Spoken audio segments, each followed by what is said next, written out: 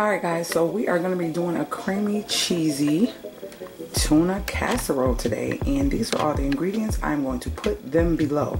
So remember, I always try to put everything below, and what I'll do is I'll go over everything with you guys, and I'm going to voice over the video, which is going to make it easier so that it's not a long drawn out video. All of these ingredients will be below. Alright, so let's get started. Just wanted to come back really quick before I start the voiceover. These are broccoli florets. My children really don't like peas, so I usually use broccoli, corn. If I did use peas, it would be very minimal peas. So we're going to be using broccoli in this. So yeah, that's the difference in mine. And because I had 2 cans of cream of chicken. No, we do not eat chicken and stuff, but that's not going to kill us. And I don't want to waste it because it's already been in my cabinet, which is something I usually keep on hand. So yeah, all of the stuff, like I said, will be in the description box below. So we're going to get started on making this tuna casserole. You want to start off by boiling your water, and I have some Himalayan salt, and I want to put salt on that. Now, when I'm making a pasta that is going to be putting sauce or cheese or something on it, I don't usually put olive oil, because olive oil really just helps the pasta not to stick, and it also helps the sauce not to stick to the pasta as well. So that's not really a good idea when you're doing like macaroni and cheese and stuff like that. So yeah, this is on a medium heat, and I'm gonna let that come to a rumbling boil. Alright, now waiting for your water to boil, you can chop up your onions and your mushrooms. I got baby bella, mushrooms, and a regular sweet white onion. Next, it is time to get your saucepan ready. I have a medium heat.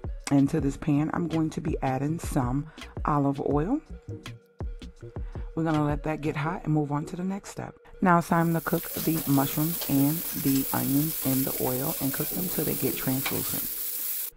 Now I'm going to chop up my broccoli. Now I recommend that you chop yours up or either try to cook it just a little bit. Now I would have put this in the pan with the onions and the mushrooms. I don't know why I didn't, but I should have, because it was frozen. But that's how you want your onions to look, just like that, nice and translucent. Now it's time to drain your cans of tuna. You don't want to drain them completely dry. Drain them just enough where there's just a little bit of juice still in the can to give the pasta and the casserole that tuna fish taste. So you're going to add those into a bowl. Now that the tuna is drained and in the bowl, it's time to add the cream of chicken soup, both cans, into the bowl as well. Now it is time to add your onions and mushrooms to the bowl as well. And now it is time to also add your egg noodles to your boiling water.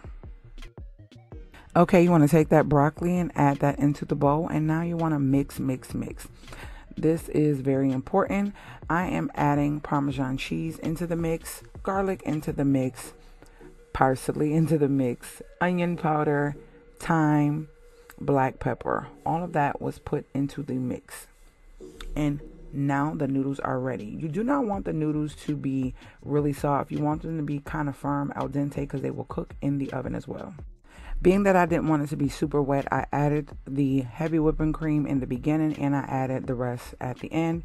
And now I'm adding my cheddar into the mix and whipping that all together. You want to make sure everything is incorporated nice and well. The noodles is done, and I'm going to drain them. You do not want to cook these all the way because they're going to cook more inside the oven. So it's time to drain them. Next, it is time to oil your pan. I'm using an olive oil spray from Aldi's. You can use the spray of your choice, or you can use the oil of your choice.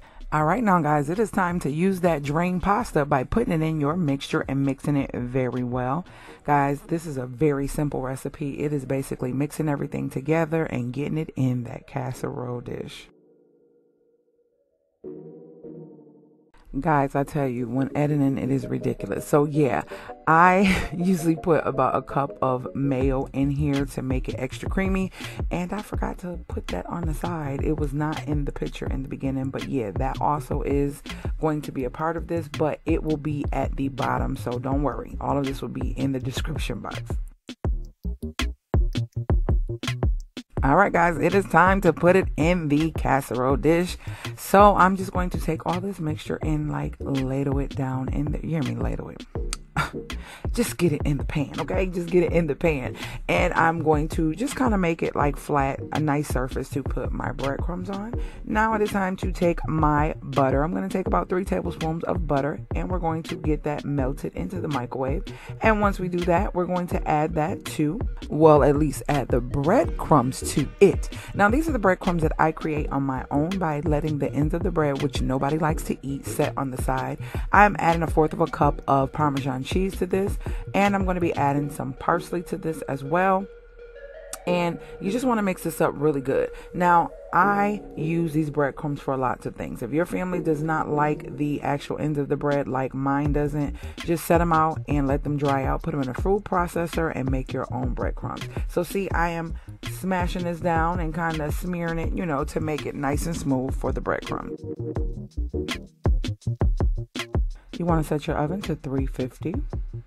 Okay, now it is time to spoon on your breadcrumbs. And then the next step after doing that, guys, is what? Putting her in the oven. Let's go. All right, so now that you've done that, get you some aluminum foil. I am going to try not to use this as much, but long as it's not touching your food, I believe that it's a little bit safer. And I don't have a top to this, so you want to keep the moisture in by putting some sort of top or something on it to keep the moisture in. That way the cheese and everything can melt properly. So into the oven it goes. All right, guys, the 40 minutes are up, so let's get her out of the oven.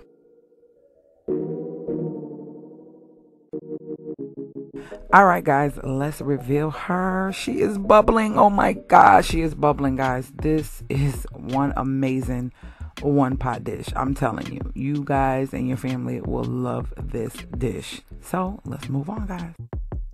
I just wanted to come back real quick and show y'all that this is on a cooling rack instead of just placing it on my counter. I know this is granite, but depending on what it is, sometimes I like to be safe and put on top of a cooling rack so the air can circulate around it and allow it to cool faster before I dig into it.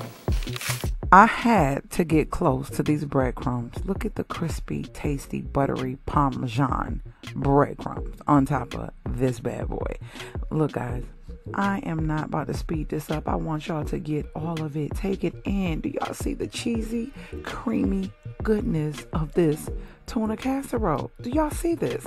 At this time, I'm also recording a video for Instagram. So my daughter's on one side trying to get a good shot so I can tease those on Instagram to come over and watch this recipe for this tuna casserole. But I also wanted to show you guys how it looks when I dig in as well. Oh my gosh, you guys gotta let me know how your family loves it, because this is amazing. Okay, this right here is amazing. Now don't be acting like that. You know you want to taste this. You know you want to taste it, but you can't. But what you can do is make it and let me know how it turned out below. Okay, share it, and I will see you guys later. Gator.